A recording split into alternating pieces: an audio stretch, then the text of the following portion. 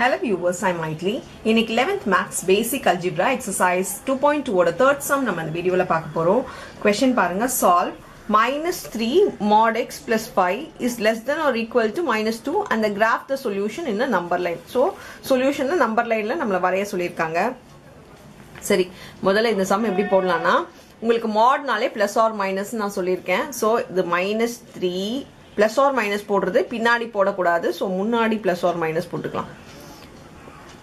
ஓகேங்களா? இப்போ +5 இந்த -2 எப்பமே உள்ள கொண்டு வந்துருங்க. அப்போ உங்களுக்கு ரொம்ப ஈஸியா போய்டும். +2 ஆயிடும், less than or equal to 0 ஆயிடும். இப்போ நம்ம இத சால்வ் பண்ணிக்கலாம். +க்கு ஒரு தடவை மைனஸ்க்கு ஒரு தடவை, அதனால நான் ரெண்டா போட போறேன். இப்போ +க்கு இந்த சைடு மைனஸ்க்கு இந்த சைடு. plus into minus என்ன ஆயிடும்னா மைனஸ் ஆயிடும். So -3x + 7 is less than or equal to 0 ஆயிடும்.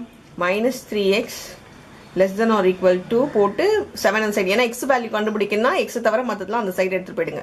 சோ -7 ஆயிடும். இப்போ நான் இது சைன் மாத்தணும்னா எல்லாத்துக்கும் சைன் மாத்தணும்.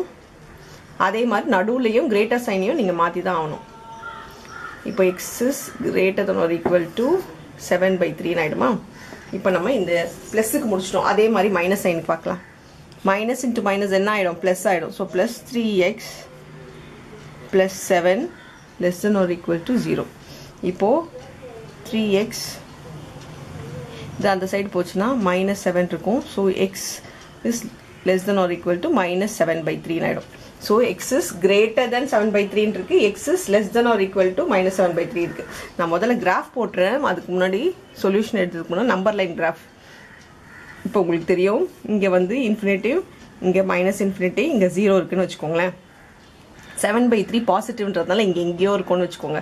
7/3. அது மாதிரி -7/3 பாத்தீங்கன்னா -7/3 இங்க இருக்குன்னு வெச்சுக்கோங்க.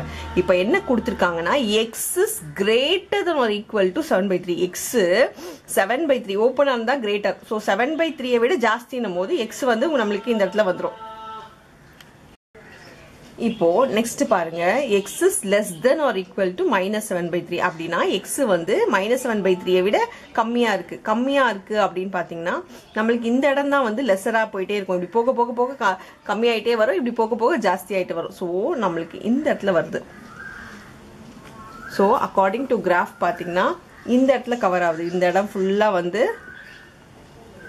நம்மளுக்கு கவர் ஆகுது. அப்போ நம்ம இதை எழுதும் போது செட்ல எழுதும் போது சொல்யூஷன் செட் எழுதும் போது எப்படி எழுதணும்னா x is an element, இங்க எப்பவுமே வந்து இது ஓபன் தான். -∞ to எது வரைக்கும் இருக்கு? -7/3 இருக்கு.